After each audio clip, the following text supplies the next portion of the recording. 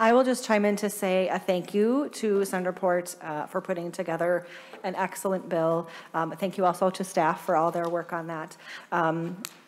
We really are making a historic investment, and two things are true at the same time, that there are ongoing needs. This bill is not going to fix all of housing.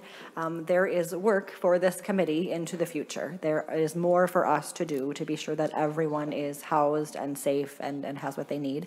And we are making a historic investment, $1 billion, into keeping people housed and safe and ensuring that they have what they need. And we should all be really, really proud of that. And I am really proud of that.